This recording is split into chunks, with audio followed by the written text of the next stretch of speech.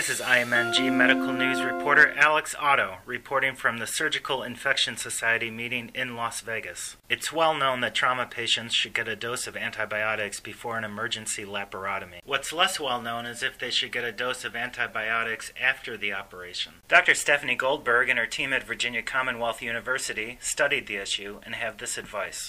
Give one dose of preoperative antibiotics and then stop. No further antibiotics are necessary. So what we tried to do was look at the role of antibiotics in damage control laparotomy and its effect on intra-abdominal infection rates.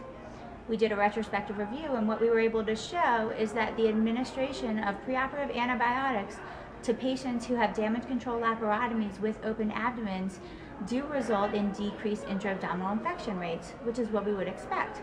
However, what we did find was that prolonged use, especially in excess of greater than a day, was associated with higher intra-abdominal infection rates in these patients. So what does this mean for us?